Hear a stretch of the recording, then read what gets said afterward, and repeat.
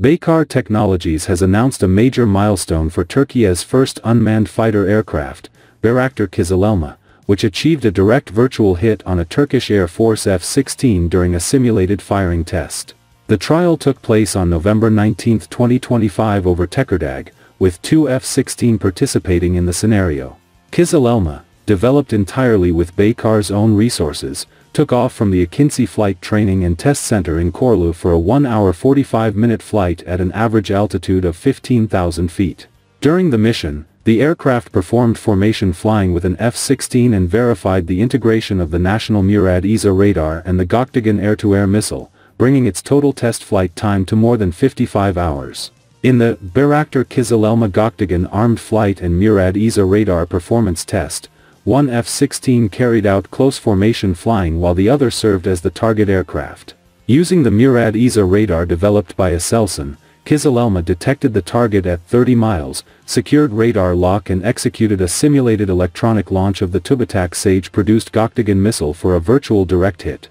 A key objective was verifying the data link between the aircraft, radar, and munition. After locking onto the F-16, KIZILELMA transferred real-time target, position and velocity data from the MURAD radar to the GÖKDOİAN missile, validating its ability to support beyond visual range engagements.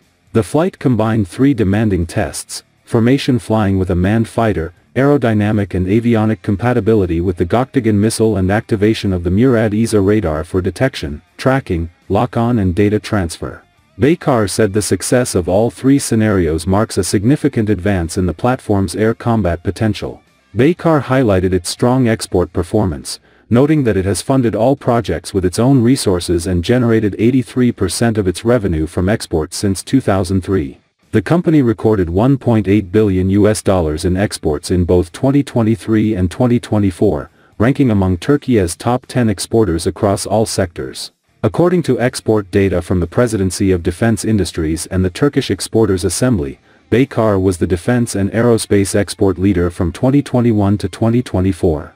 In 2023, it accounted for one-third of Turkey's defense and aerospace exports, followed by one-quarter in 2024, strengthening the country's position in the global UCAV market.